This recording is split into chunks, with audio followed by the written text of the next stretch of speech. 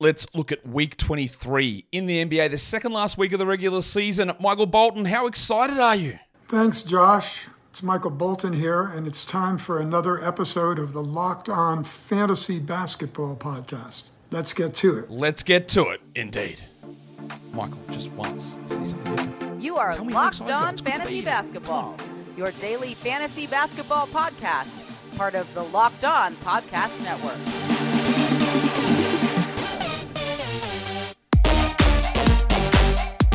Hello and welcome to the Locked On Fantasy Basketball Podcast, brought to you by Basketball Monster. My name is Josh Lloyd, and I will know that this podcast has become popular when someone split screens it on TikTok with another video of someone cutting up dough with a pair of kitchen scissors. I'm also the lead fantasy analyst at basketballmonster.com, and you can find me on Twitter as always at redrock_bball, on TikTok at redrock_bball, and on Instagram at Locked On Fantasy Basketball. Today's episode is brought to you by FanDuel. Make every moment more. Right now, new customers get $150 in bonus bets with any winning $5 bet. That is $150 if your bet wins. So visit FanDuel.com/LockedOn to get started. Thank you also for making Locked On Fantasy Basketball your first listen every day. We are free. We are available on all platforms. So hit the thumb, hit the subscribe. We're here. We're towards the finish line of the regular season. Show doesn't end. We keep going, but the regular season's ending. So yeah, thumb it up, double bang. You know how we roll.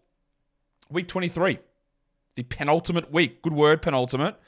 We are rolling in, and for a lot of you in Yahoo default leagues, which have a unbelievable amount of problems, this is your finals week. So congratulations if you are making the finals of your Yahoo default league, or the league where your commissioner was too lazy to change the defaults.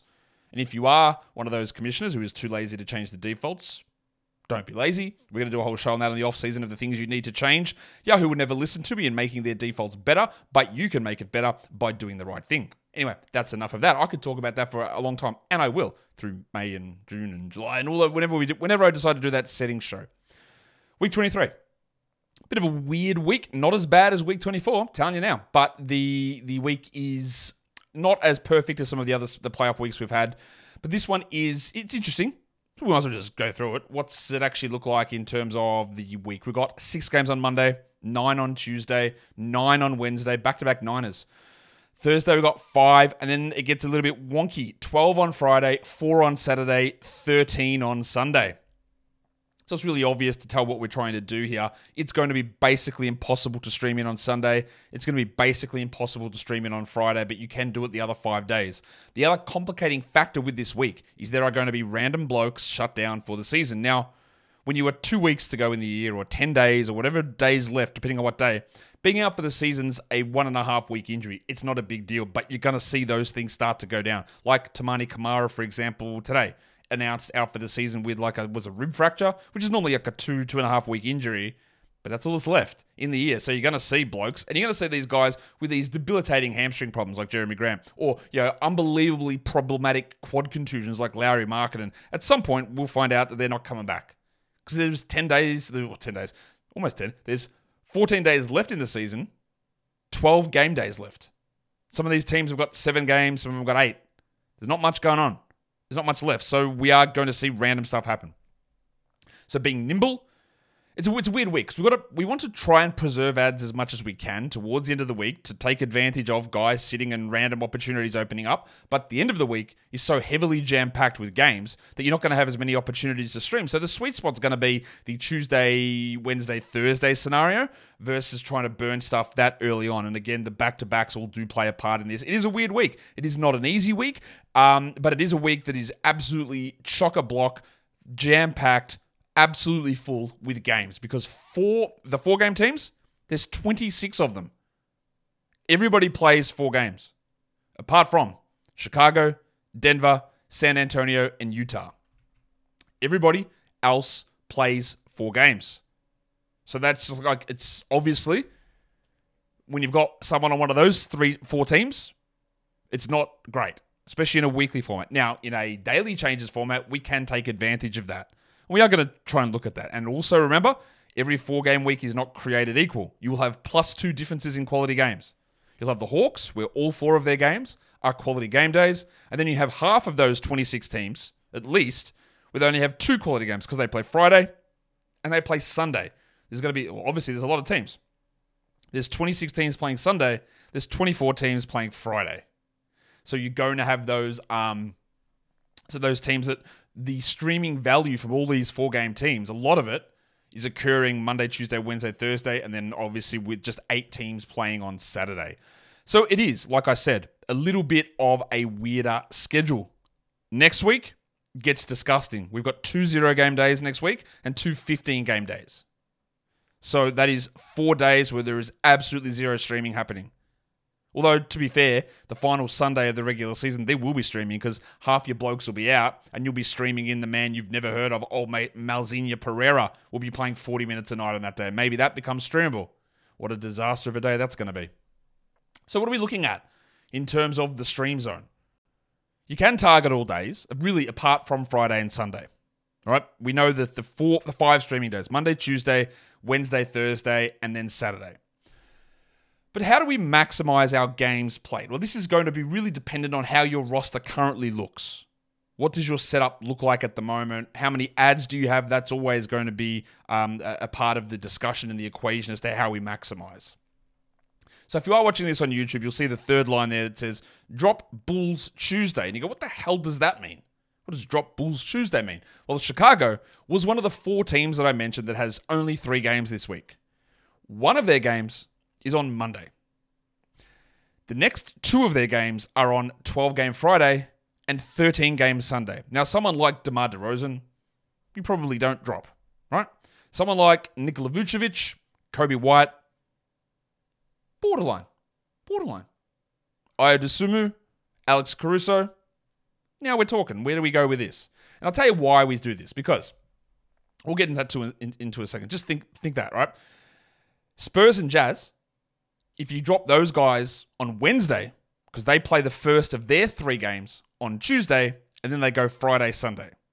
So we're always looking to +1 or +2 on stuff, yes? That's been our playoff games played mantra. Get a +2. So if we're talking about the Bulls, after Monday, they have 0 quality games.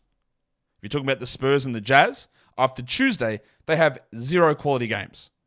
So you're then going to be searching out teams that have 2 quality games that you can transition those players into.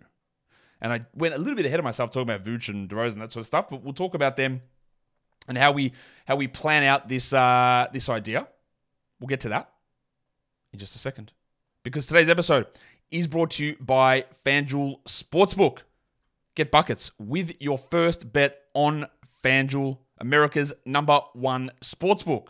Because right now, new customers get $150 in bonus bets with any winning $5 bet. That is $150 if your bet wins. So bet on all of your favorite NBA teams, your favorite NBA players, or honestly, the ones you think are going to win. Look at the money lines, look at spreads, look at exclusive player props, live same game parlays, quick bets, futures, NBA champs, MVPs, all of that stuff is available over on FanDuel. So go to FanDuel.com/lockedon and shoot your shot. FanDuel, an official sportsbook partner of the NBA. And don't forget to gamble responsibly. All right, so that's where we're at. We're talking about the Bulls, drop them on Tuesday. Spurs and Jazz, drop them on Wednesday. What do I exactly mean by that? Well, that would have been good for me to tell you because I'm going to tell you about it now. So when we're talking about the Bulls, if you transition a Chicago player into a Cavs player or a Lakers player, you turn a week that if you held onto, let's use Ayo Dosunmu, Alex Caruso as your example, right? If you have those guys on your roster, you've got 3 games total for the week. They play 1 quality game on Monday. Would you start Alex Caruso on a 12-game Friday, a 13-game Saturday or Sunday? Would you start Ayo Dosunmu on those days? Would you? I don't know. When we get to a guy like Kobe White, who's really struggling, when we get to a guy like Nikola Vucevic, think about it this way. Would you start them on Friday and Sunday? Basically, almost definitely yes. Right? I think you would look at your roster on Friday and say, yes, we'll use Vooch here. I will start Vooch on Friday. Yes? But let me ask you this question. The guy that you're sitting on Friday, your 11th best player, you've got a full roster, there's 12 games on, you've got a full roster. Your 11th best player who won't be active. Is the difference between Vooch on Friday and that 11th best player, the difference between their projected stats, is that difference between those two things greater than getting a whole ass extra player on a different day? I don't know who's going to be available in your league, but like I said here, if you drop a Bulls player after Monday, this is a controversial thing. Like this might not be for you, you might not want to do it, and it might not work. If you drop the Chicago guy after Monday's game, so I say drop them Tuesday, if you drop them after Monday's game and turn it into a Cavs player or a Lakers player, that might be the Winter Soldier Max Strus. It might be Georgie Niang. It might be Dracaris Levert. It might be Rui Hachimura, Taurean Prince. Maybe it's Spencer Dinwiddie. Right? You can turn that one quality game from the Bulls into 4 total quality games. And the reason that is the case is because the Cavs play Tuesday, Wednesday, Saturday.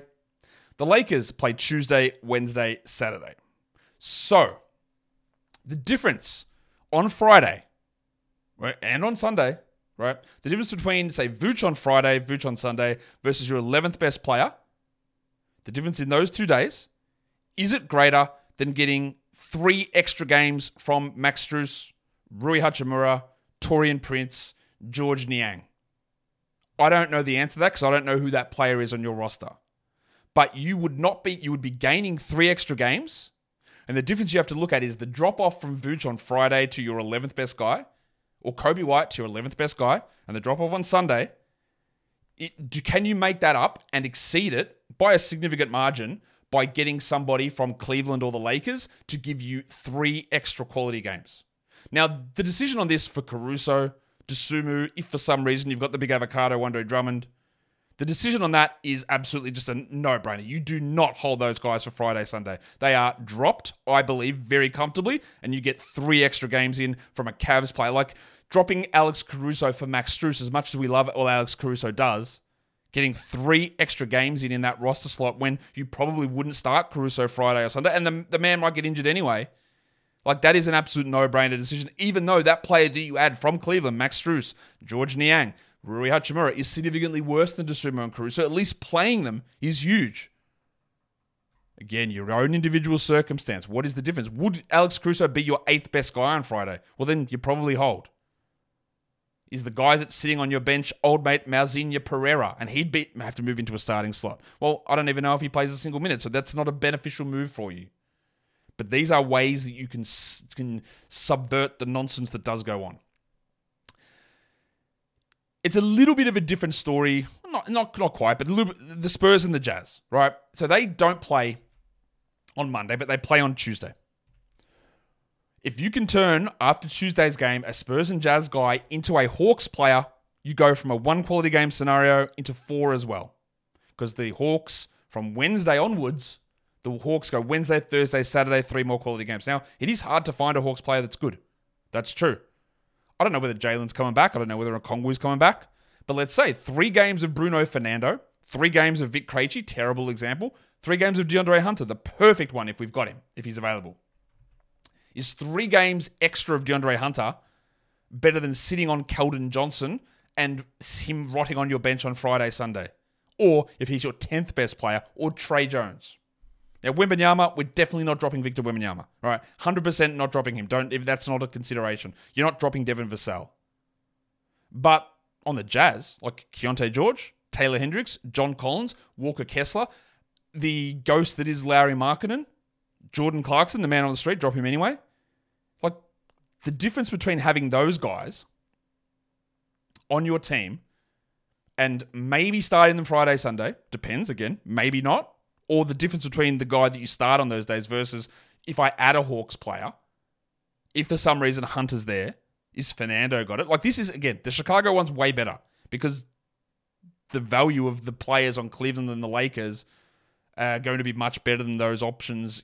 That is a clear win. Like, adding Vic Krejci for 3 extra quality games, I don't even know if the difference of 3 Vic Krejci games exceeds the difference between Caruso or Dosunmu. Not Caruso, sorry, wrong team. The difference between a John Collins and your bench guy on Friday, or the difference between a Keldon Johnson or Trey Jones and your bench guy on Sunday. I don't know if he exceeds that difference. But if like DeAndre Hunter's there, or God, I don't know how, but if Bogdan Bogdanovic is available, then like that value is pretty significant. The one that gets it a little bit more iffier, which is still not ideal, but we open up more opportunities, is taking a Spurs or Jazz guy after Tuesday. So any of these guys, like I don't know if Markkanen's playing, a Sexton, a Keontae George, very easy to drop in this scenario, a Taylor Hendricks, a Walker Kessler, Trey Jones, Champagny, Sohan, who's injured. And you can turn that into a Sixer, Grizzly, Piston, Nets, or Cavs player. You don't get the turn to one quality game and make it into 4, but you turn it into 3. So you get 2 extra quality games from that player. And you will find pretty good options here. For some of these teams anyway. Like, I don't know who's going to be available, but Philadelphia, Memphis, Detroit, Brooklyn, Cleveland. Paul Reed versus, like, the difference between John Collins and a bench player on Friday, Sunday. Memphis, who knows what's going to appear, but something might. Jake LaRavia, GG Jackson, not sure. Detroit, well, could be anybody, couldn't it? Chimezie Metu, who's been signed for the rest of the season, is getting 2 extra qualities out of him versus a Trey Jones who sits on your bench on Friday, Sunday. Very clear win. It's not the best scenario is turning a fringe bull into a Cav or Laker, get the 3 extra games in. And again, I don't think you'd probably end up doing it with Vooch, but you got to at least look into it. Same with Kobe White. I don't think it will work with DeRozan, but getting into then the Carusos and Dosumus, then yeah, I think it does work. And then as we move down this list, the viability of it, I think, changes somewhat.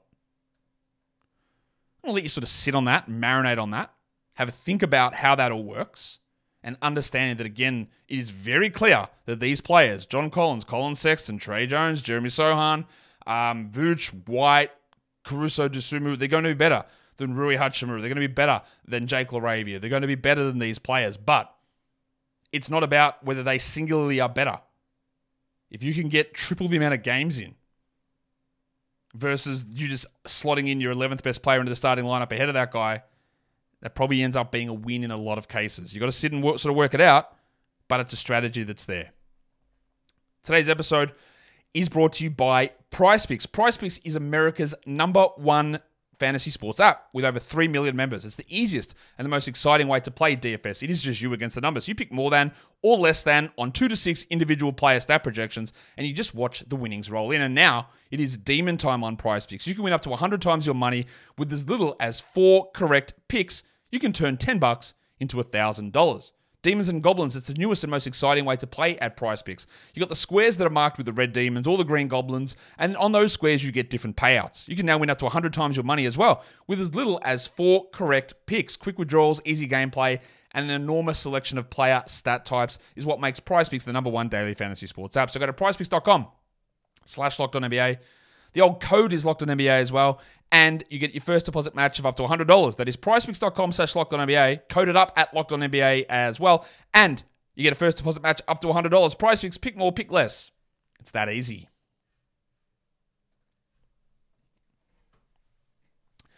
Okay, so a little bit of strategy talk there. Let's talk 3 games in 4 nights just to see how the schedule sort of chunks up. Where do we find some things here? Sunday through Wednesday. Brooklyn, Charlotte, Cleveland, the Lakers, the Wolves, the Thunder, the Raptors, and the Wizards. Sunday's a 10-game day in Week 22, heading into the first 3 nights of Week 23. So you can overload with a little bit there. Whether you start those guys on Sunday, Week 22, I don't know. But this can give you a little bit of a head start heading into the week. Atlanta is the only team in Week 23 that goes Monday, Thursday. There are a million teams, and by a million I mean 12, that play 3 games in 4 nights, Tuesday through Friday. It is an extremely overloaded week. Dallas, Warriors, Rockets, Clippers, Heat, Bucks, Wolves, Knicks, Thunder, Kings, Raptors, and Wizards play 3 games in 4 nights between Tuesday and Friday. Between Wednesday and Saturday, it's Atlanta, it's Detroit, and it's Memphis. And then to end the week, Dallas, the Warriors, the Rockets, Clippers, Heat, Knicks, Sixers, and Kings play 3 games in 4 nights, Thursday through to Sunday. Also remembering that the Monday of Week 24 is a 0-game day. 4 games in 6 nights. So Sunday of Week 22 to Friday of Week 23, a lot of teams. Charlotte, Dallas, Golden State, Houston, the Clippers, Miami, Minnesota, New York. Oklahoma City, Sacramento, Toronto, and Washington play 4 games in 6 nights, Sunday through Friday, understanding that Friday is a high-volume day there. If you go Monday through Saturday, it's Atlanta, Detroit, and Memphis. You'll see those names of teams come up quite a little bit here. And then if we want to look at the end of the week, Tuesday through to Sunday, that is a lot of teams, a lot that backloads in. Cleveland, Dallas, Golden State, Houston, the Clippers, the Lakers, Miami, the Bucks, Minnesota, Knicks, Thunder, Sixers, Kings, Raptors, and Wizards have 4 games in 6 nights, Tuesday through to Sunday, understanding that the vast majority of all of those teams play on Friday and Sunday, 2 extremely high volume days. If we want to look at the 5 games in 8 nights scenario, look at this. This is how packed we are. Including the Sunday of week 22 through to the Sunday of week 23. The Nets, the Hornets, the Cavs, Mavs, Warriors, Rockets, Clippers, Lakers, Heat, Wolves, Knicks, Thunder, Sixers, Kings, Raptors, Wizards. That is 16 teams that play 5 games in 8 nights. So, not only is that overloaded, not only do we have high volume days, but you are going to have teams that are going to have their schedule really packed. So players are going to sit, especially when seeding starts to become less relevant. What happens with Jim Butler, LeBron, Kawhi, Paul George, the Nets nonsense, the Hornets bullshit? Like, Luka Doncic is limping around every single game. Where does Steph fit in that? There's so much that's happening there with that 5 game and 8 nights. Now, if I do Monday to Monday 5 game and 8 nights, no one has it because nobody plays the Monday of week 24. Back-to-backs. If you want to get a little bit of a head start, Sunday through Monday, this is where the Bulls come in really interesting. Because I talked about getting a Bulls player and having them on your roster. You get the nice Sunday, Monday back-to-back, and then you can move off them to get those extra games in. But Brooklyn, Charlotte, and Chicago have the Sunday, Monday. Monday, Tuesday, no back-to-back. Now, we could look at this week and go, well, okay, well, we've got Friday as a high volume, Sunday as a high volume. That's cool. We stream a Monday, Tuesday back-to-back. We do a Wednesday, Thursday back-to-back. And we're set. We get the extra games in. But you can't because there's no Monday, Tuesday game. That's why it is really hard to be able to balance this out. So you could, I guess, stream someone in singly on Monday. You could do a Tuesday, Wednesday back-to-back, and then a Thursday, Saturday combination as well. If you wanted to avoid I've got my Bulls and drop and calculate, all that sort of stuff. Tuesday to Wednesday, a lot of back-to-backs. Cleveland, these are the 2 9-game days. Cleveland, the Lakers, the Bucks, the Wolves, the Thunder, the Raptors, and the Wizards. The Wednesday to Thursday, it's only Atlanta. Would have loved a few more teams there, but alas. Thursday to Friday, that's into a 12-game day. Dallas, Golden State, Houston, the Clippers, the Heat, the Knicks, and the Kings. Thursday to Saturday, missing that Friday 12-gamer, Atlanta, Denver, Philly. That's interesting. So you can do the Tuesday, Wednesday back-to-back, and then transition it into an Atlanta, Denver, Philadelphia team. Or Philadelphia guy. Not that there's great options there, but you never know what's going to pop up. Friday, Saturday, that's a big back-to-back with that Friday game, obviously. Having 12, that's Detroit and Memphis. And then the weekend back-to-back, Sunday's got 13, but we do have Brooklyn, Cleveland, the Lakers, and the Sixers play the weekend back-to-back. So, what about for you blokes in a weekly league?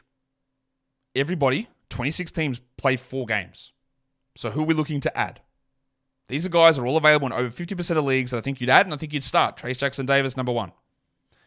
Nick Richards, Delano Banton, Vasily Micic, and Trey Mann. 3 Hornets players, 4 games. Still widely under-rostered. And then Marvin Bagley. I don't know that Holmes is coming back. I've got no idea. But I'd be taking that chance on Bagley.